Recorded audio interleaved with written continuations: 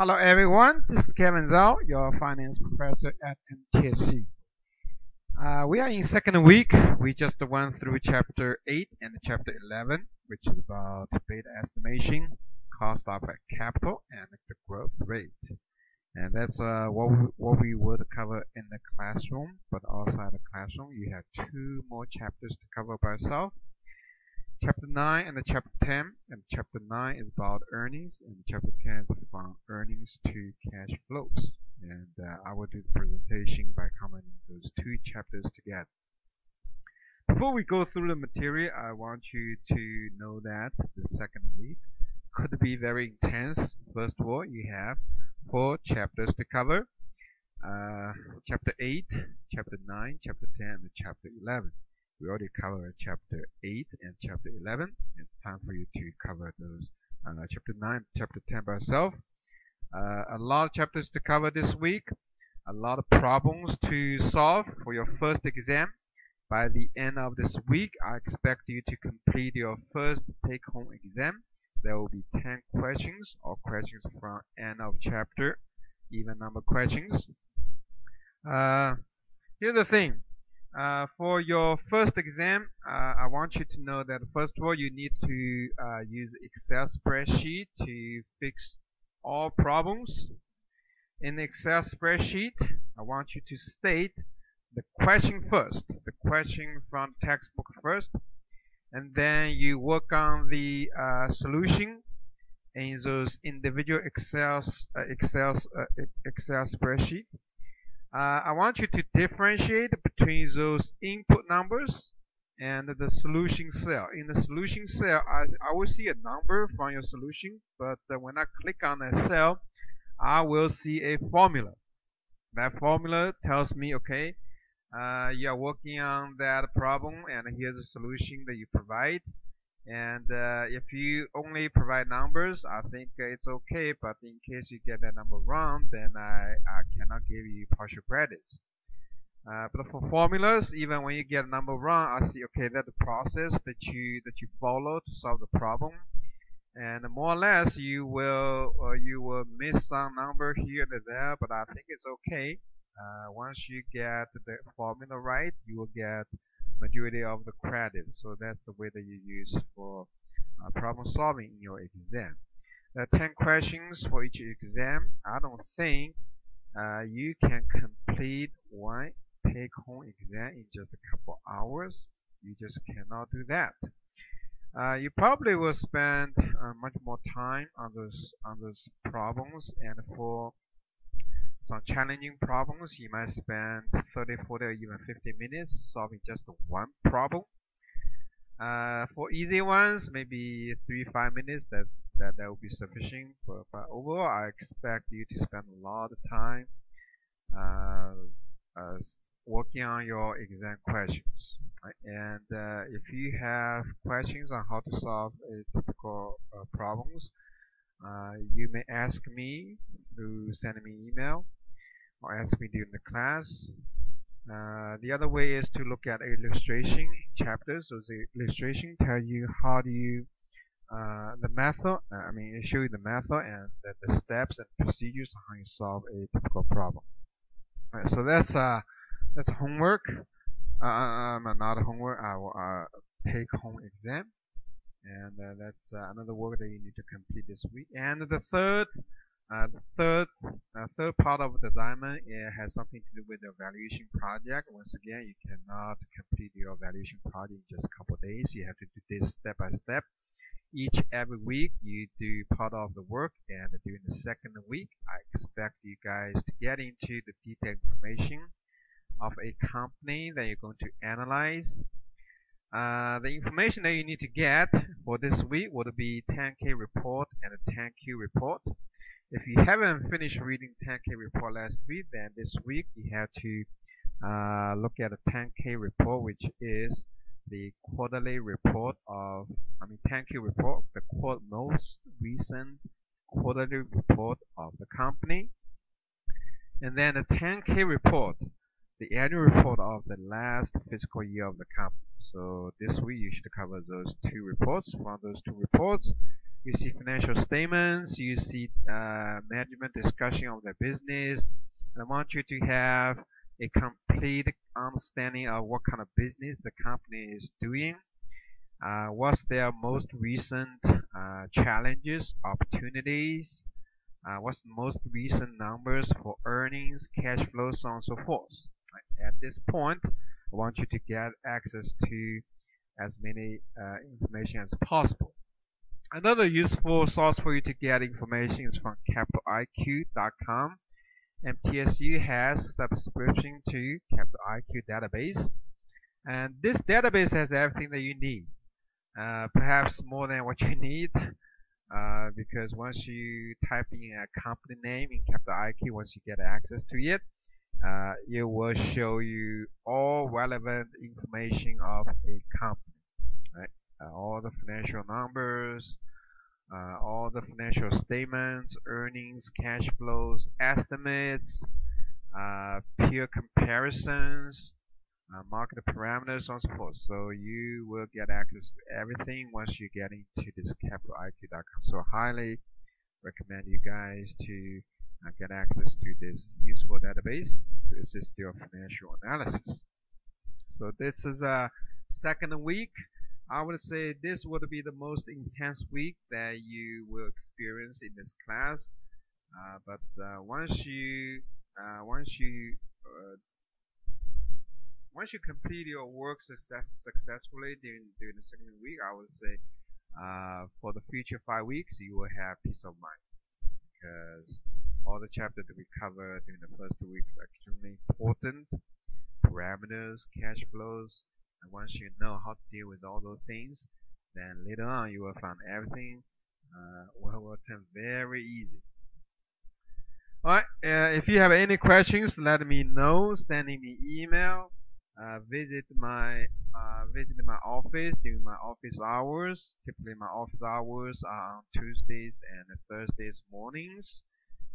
If not, then send me email. I will respond to your email as quick as I can. And also, you can ask me questions right before the class or after the class. Right? So let's take a look at chapter 9 and chapter 10, earnings to cash flows. Chapter 9 is about earnings and chapter 10 is about cash flows. Previously, we dealt with discount rates actually. Yeah, just the discount rates. For equity related cash flow, we use required rate of return or cost of equity, right? Then for firm related cash flow, we use a weighted average cost of capital, right? And to get those two discount rates, actually we went through a very rigorous work, working on those parameters such as risk-free rate or ERP, equity risk premium, beta, growth rate, so on and so forth. But right now it's time for us to focus on cash flows, right? And the discount rates will be used to discount those cash flows in order to get the equity valuation or the target price of a stock. So here are major steps that we need to take to estimating cash flow. First of all, you look at earnings of the company, because earnings are a source of cash flows. If you're looking at cash flow to the equity, then we needed to look at earnings after interest expense or net income. If you look at cash flow to the firm, then we start with operating earnings after tax. What is operating earnings? That is EBIT. EBIT is earnings before interest and taxes.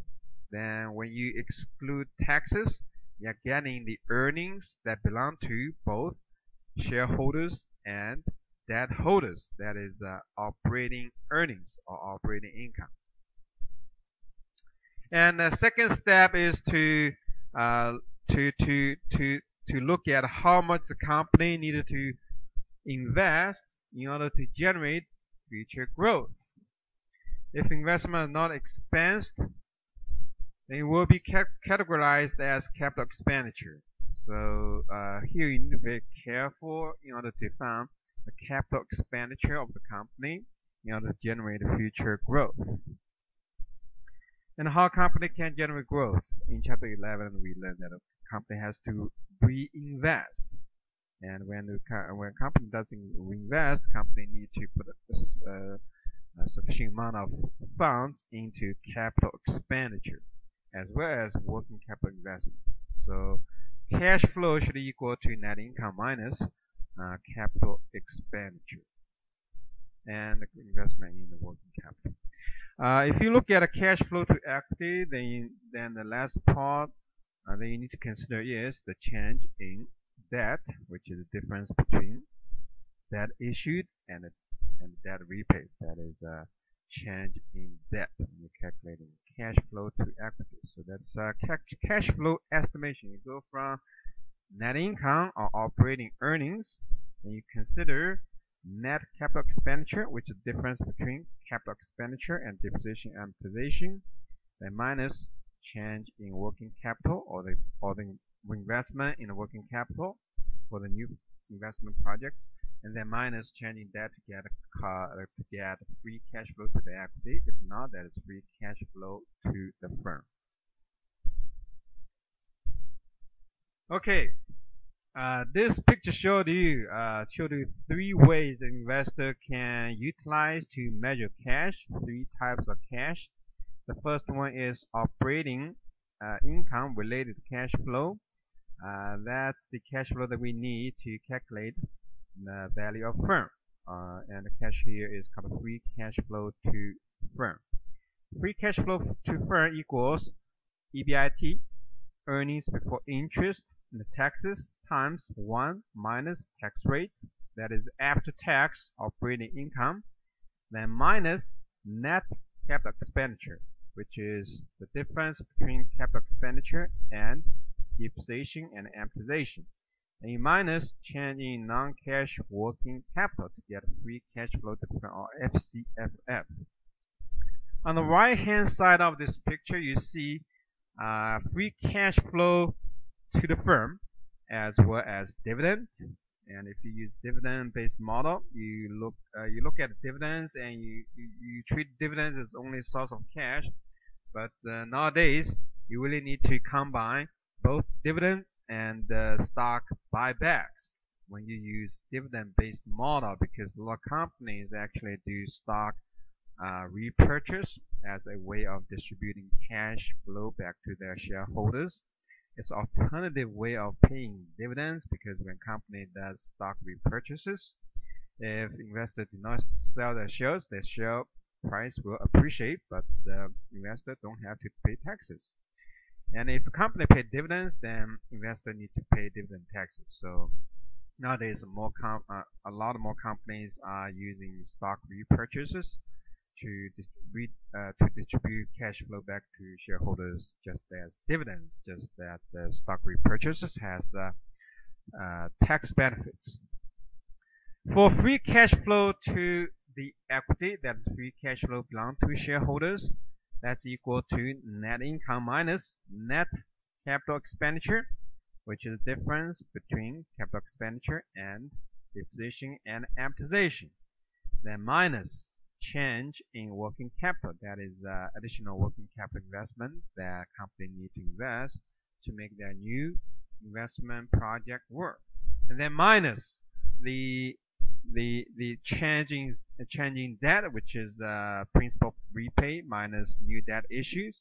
If company pay preferred dividend, then you also need to exclude preferred dividends in calculation. So this showed you the big pictures regarding how to measure three different types of cash flows.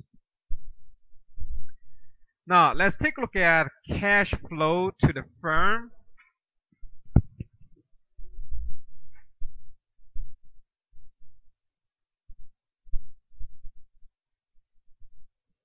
A little noisy outside, so let me close the door. Okay. Cash flow to the firm is cash flow belong to shareholders and debt holders, and the starting point for calculation is EBIT, earnings before interest and taxes, Then you times 1 minus tax rate to get after-tax earnings, operating earnings. Then you exclude net capital expenditure, which is the difference between capital expenditure and the depreciation and amortization.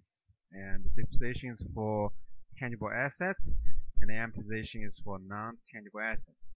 Then you minus change in working capital to get cash flow to the firm.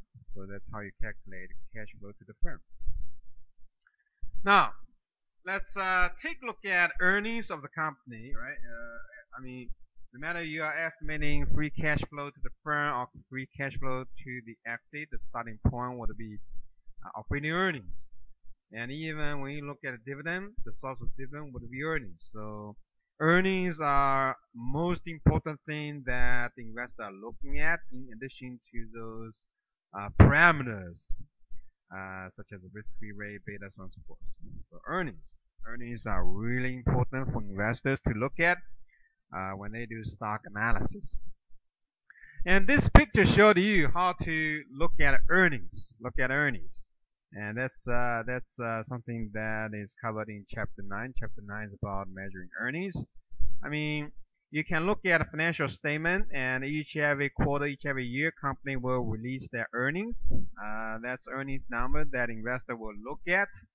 However, keep in mind that earnings is not the earnings that you need in estimating cash flow. Why is that?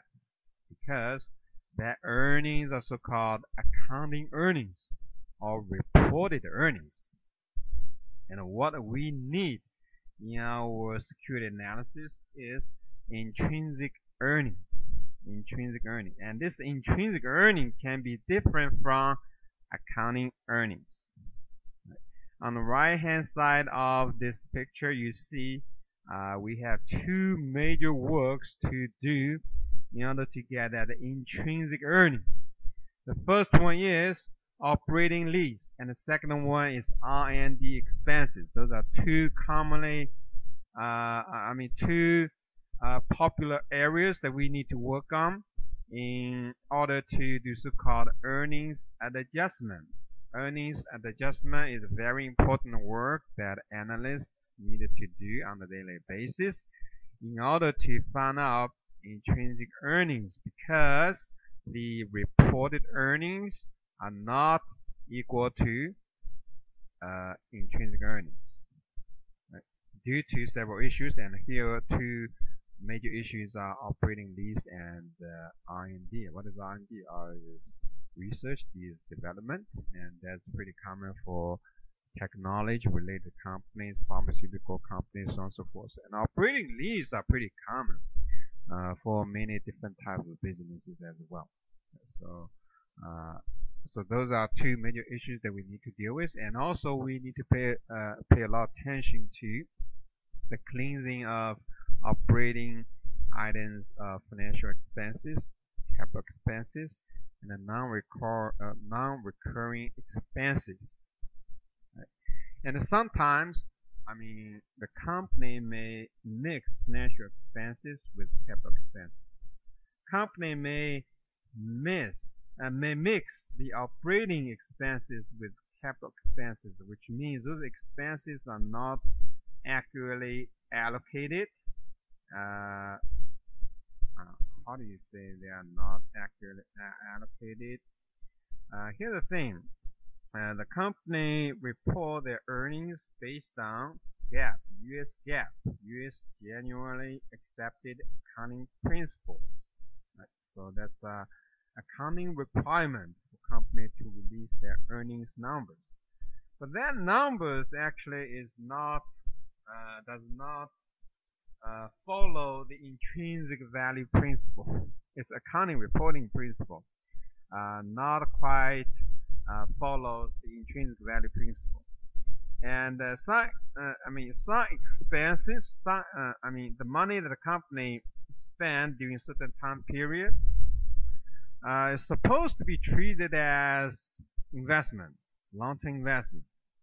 However, according to GAAP, it has to be treated as periodic expenses, which will be reflected in their income statement rather than the balance sheet.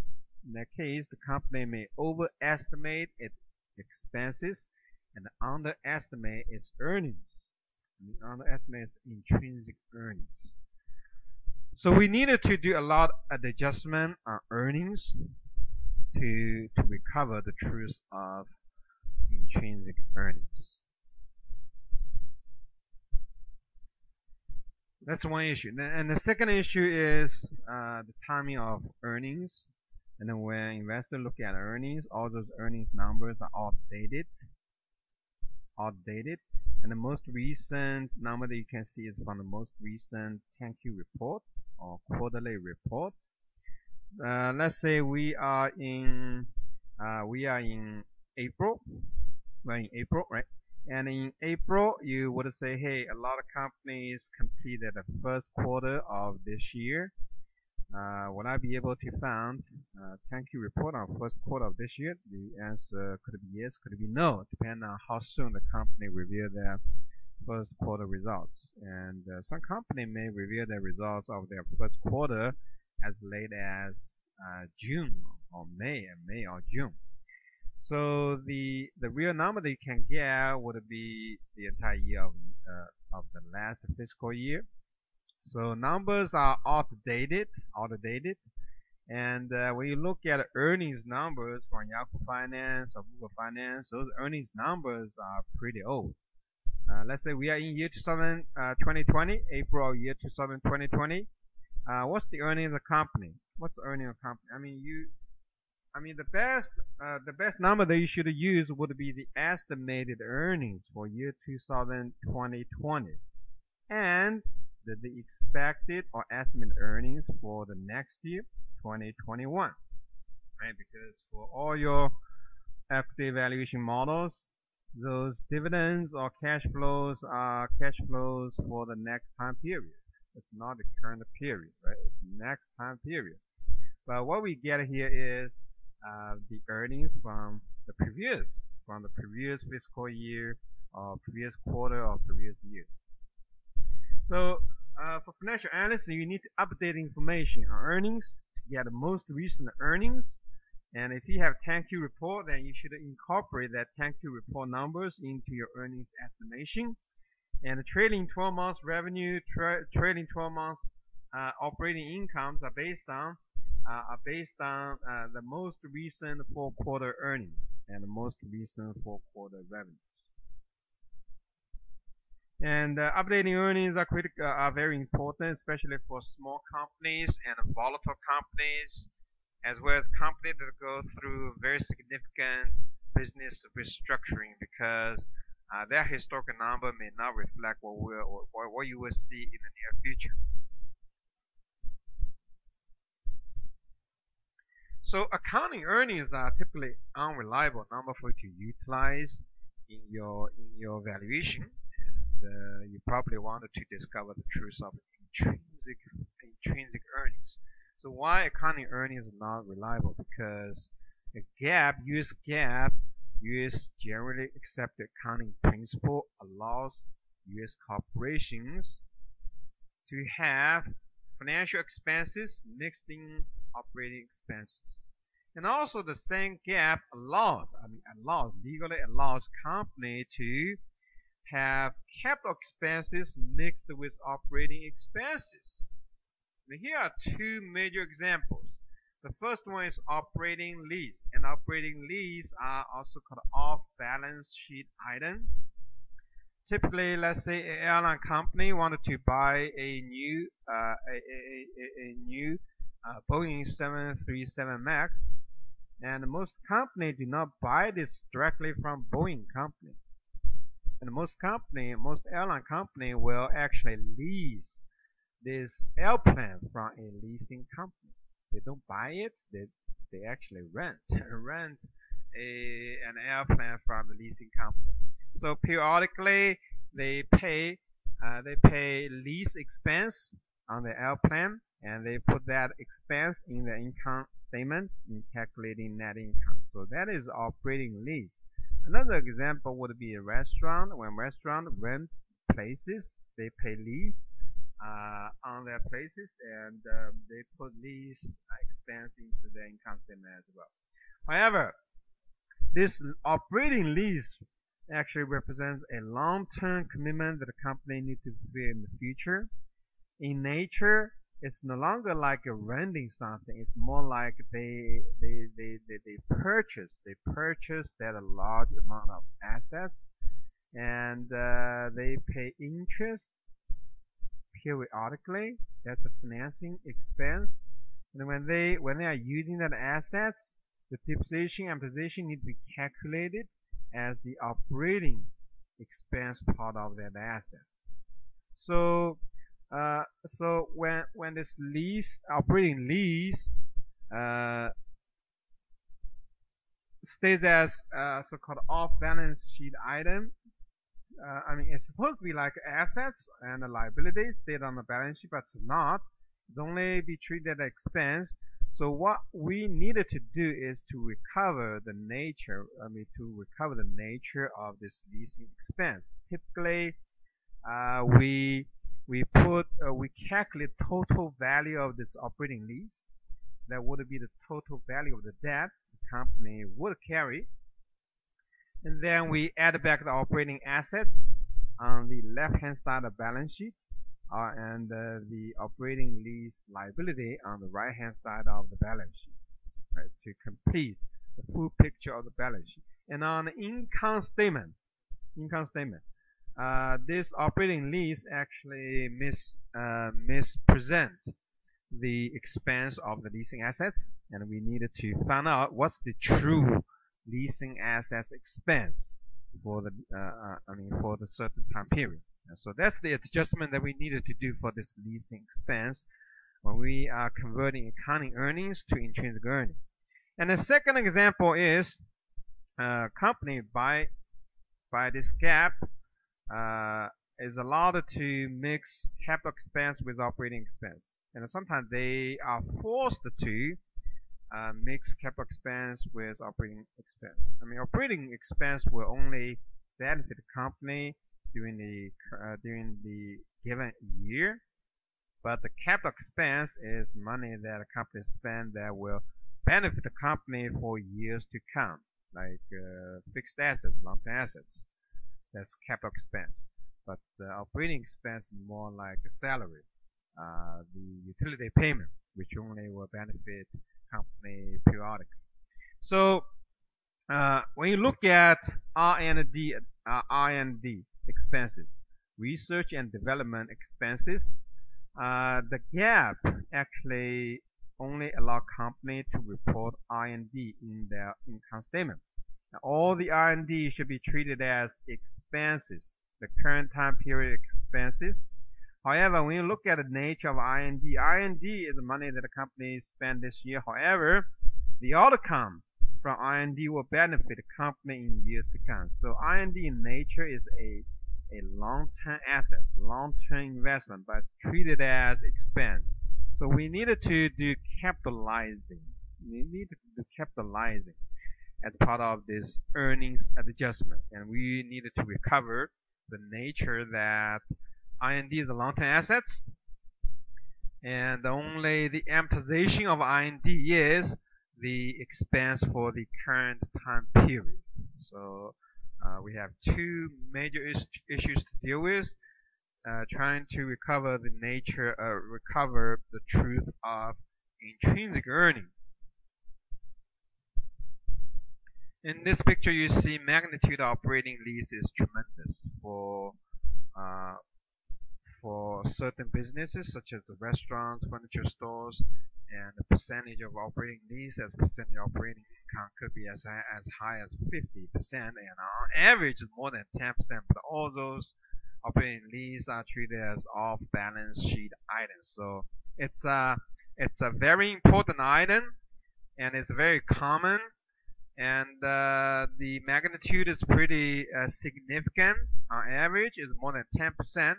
Therefore, we have to do this operating lease treatment when we do earning adjustment. Let's look at how do we deal with operating lease expense. Operating lease expense are treated as operating expenses in the income statement. However, it should be treated as financing expenses. So here's a major step that we needed to do to deal with operating lease. First of all, we needed to calculate the debt value of operating lease. I mean, instead of viewing company leasing assets, you would say, hey, the company is borrowing money from the leasing company to buy that asset, and periodically they pay interest. So that's the nature of operating lease. And the debt value of operating lease should equal to the present value of operating lease commitment at the pre-tax cost of debt. I mean, the discount rate is cost of debt, and the value of the debt equals present value of all lease payments that the company needs to commit in future years in a given operating lease contract. Once you convert operating lease into debt, you also need to create an asset item to counter it on your balance sheet. So on your balance sheet, you will have on the left, you will add operating lease assets. On the right, that is operating lease liability. And those two items should have the same value. So you see, your balance sheet shall be expanded a little bit by adding this operating lease assets and the liabilities. And the second step is to adjust operating earnings. And the operating earnings, before you do any adjustment, actually is not accurate. So you adjust the operating earnings equals previous operating earnings plus operating lease expense. You add that expense back, and then you minus the true cost of this operating lease asset, which is depreciation or amortization on the operating lease assets. Or you can use another equation which show you that adjusted operating earnings equals operating earnings plus pre-tax cost of debt times present value of the operating lease. You can use both, either one of them, but the first one is more accurate.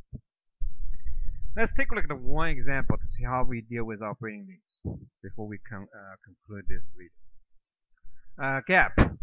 The GAAP has conventional debt about $1.97 billion on its balance sheet, and pre-tax cost of debt is about 6%. Cost of debt is 6%. Its operating payment in year 2003 were $978 million, and its commitment for the futures are below. Okay, it makes sense because GAAP actually need to rent a lot of spaces for their local stores. They have 7-year lease agreements with landlords across the country, and for the first year they needed to pay. For the next year they need to pay $899 million. In the second year, $846 on suppose. So you see lease payments for the next 7 years, and then you apply 6% as discount rate to calculate the present value of those future lease payments. Then you add them up together to get debt value of the lease, which is equal to $4.4 billion US. That's also the value of leased assets. So you put this number on both sides of your balance sheet, on asset side and the liability side. So on the asset side you have $4.4 billion US more, which is this leasing assets. On the liability side you have $4.4 billion more debt. It's a long-term debt. Right. So previously the company, on the balance sheet, they have $1.97 million worth of debt, but after the adjustment you see the debt, the true debt they are carrying is actually $6.4 billion US. Tremendous increase after the adjustment.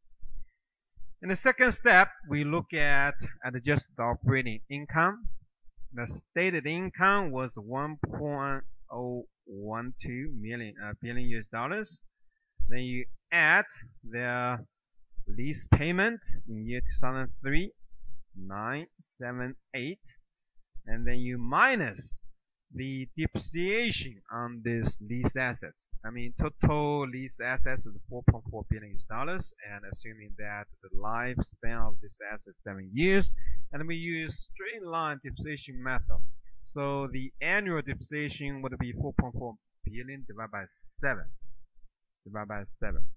And when you come at all three numbers together, you will get a 1.36 billion US dollars, compared to 1.012 billion previously reported earnings. And actually, your intrinsic earnings is more than 30% higher than your initially reported accounting earnings.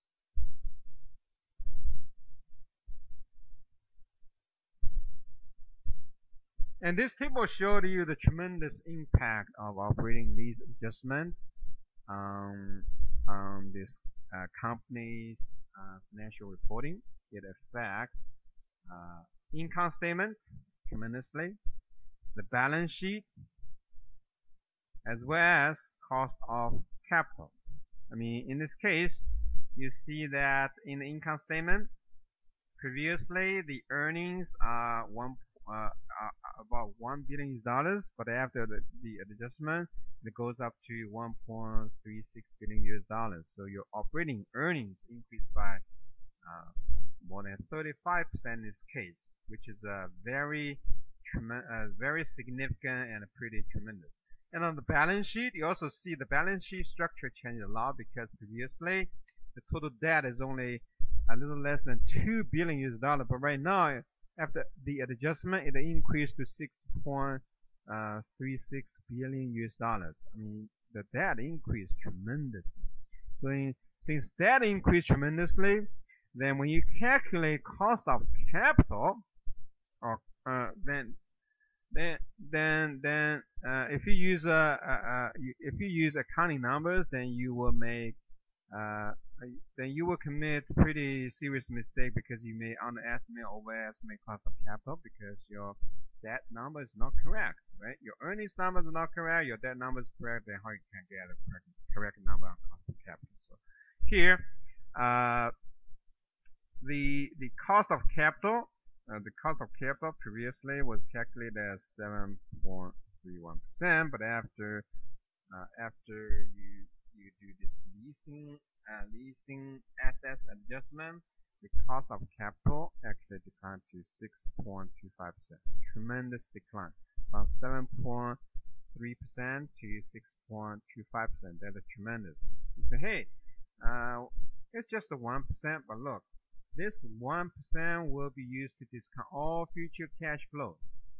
It's tremendous. 1% out of 7.3% will generate tremendous difference in valuation. And also return on capital.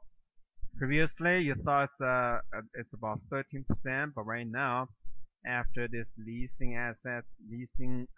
operating lease adjustment, I go down to 9.3%. So from this table, you see, hey, I have to look at the operating lease and do the operating lease adjustment when I do stock valuation, because the impact is huge. Alright, so that concludes this video, and in the next video I will give you more details on how to deal with research and development expenses, which is equally important, equally significant when you do equity valuation. Alright, I hope you enjoyed this video, and I will see you in the next one. Thank you so very much. This is Kevin Zhao, your professor at PSU. I'm here to help you. If you have any questions, please don't hesitate to visit my office or send me